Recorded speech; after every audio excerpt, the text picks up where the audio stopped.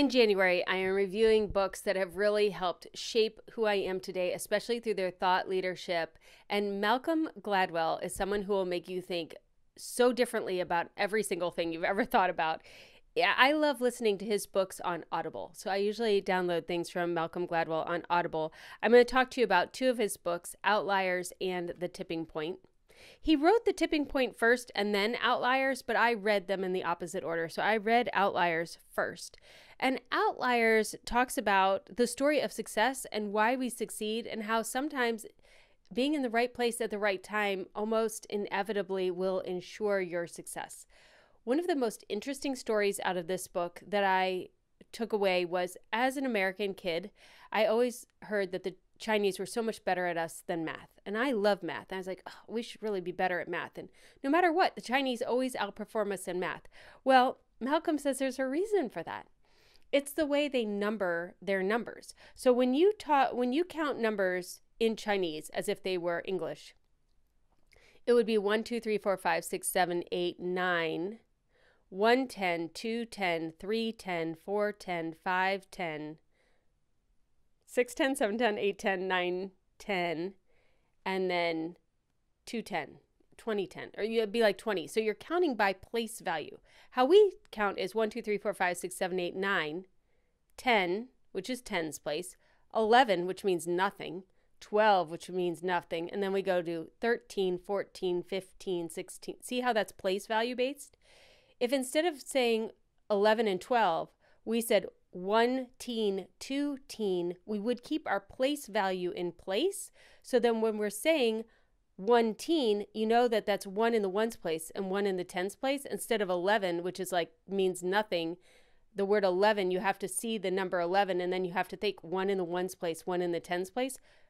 Chinese language keeps the ones place, tens place, and 20s place consistent. So when you say the number 14, you know that's a 1, a 10, and a 4. And you say the number 16, you know you're adding 2 teens, so that's 20. 6 plus 4 is 10. Your answer is 30. So just the way that they count eliminates that extra step of having to translate the word 11 into a 10. And I know, too much explanation, but I wanted you to really get what I was saying because he more eloquently says it. Things like that, like, okay, well, it makes sense that Americans are never going to be as good at math as Chinese because our language gives us an extra step that we have to do in a math problem that is going to slow down our computation. Intrigued? Okay, so was I. So I downloaded the book, The Tipping Point. I was like, oh, I can't wait to hear the next thing that he has to say. Well, in The Tipping Point, that book is all about the tipping point is the name given to that one dramatic moment in an epidemic when everything can change all at once. So kind of like the quantum leap. Like, when is it that everything is like, oh, somebody knows about it, somebody knows about it, somebody knows about it, and then everybody knows about it? So at the time of this recording, Rachel Hollis was the #1 bestseller in 2019, second only to Michelle Obama. And at one point, her own books that she produced were #1 and #2 on the New York book list. Like, it's unheard of. And so yesterday on Jeopardy, she was the answer to a question in the book category. Who had the most book sales in 2019? The people weren't able to answer it, but she is at the tipping point. By the time you watch this video, you probably will have heard of who Rachel Hollis was. 2 years ago, very few people knew who Rachel Hollis was. So when is that tipping point? When is the point where you've done so many things that you end up as an answer on Jeopardy? You end up with people who are talking about you in other countries or places that you've never been or people that you've never met. And as a business owner, this hugely intrigued me. And he says that this happens when 3 things come together.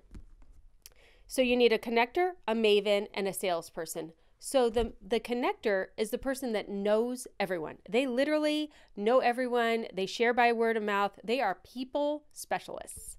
Then you have the maven. They connect you with new information. That's probably what, like, look at how nerdy my book reviews are. Like, I'm telling you all about information. So new information, they like to initiate conversations in the marketplace. They like to talk about the latest and the greatest. They're information specialists. That's probably where I would fall. And then there are salesmen or saleswomen, which are persuasive in their sales. They have energy and enthusiasm. And so he takes many different fads and things that were great products The reason businesses fail is not because they don't have great products. They always have great products. It's because they cannot get to this tipping point. They can't combine the people with the information with the sales, those three pieces together. So I highly recommend both of these books. I really enjoy them on Audible. Subscribe to our channel and listen next Monday for the next book review.